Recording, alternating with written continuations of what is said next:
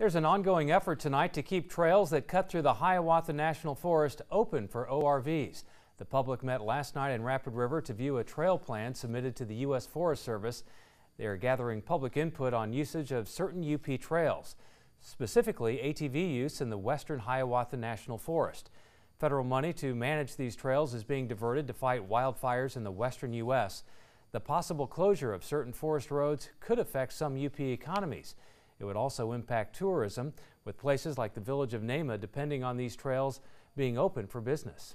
Our goal by this time next year is to have you can ride and put in at the Straits of Mackinac drive to Ironwood on your four-wheeler. Saddlebag riding just like they do with snowmobiling. For more information on the plans or future meetings, you can visit our website, uppermichigansource.com.